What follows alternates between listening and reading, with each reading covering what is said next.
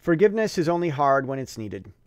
Forgiveness is double-edged, believing there is an offense while at the same time letting go of being offended.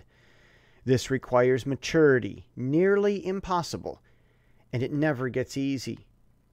Our inborn tendency is to either beat people with their foolishness or forget that foolishness is foolish, acting like there is nothing to forgive. Forgiveness changes people, nudging them to stop doing what was forgiven. If your own folly continues, then you haven't been forgiven, maybe by yourself.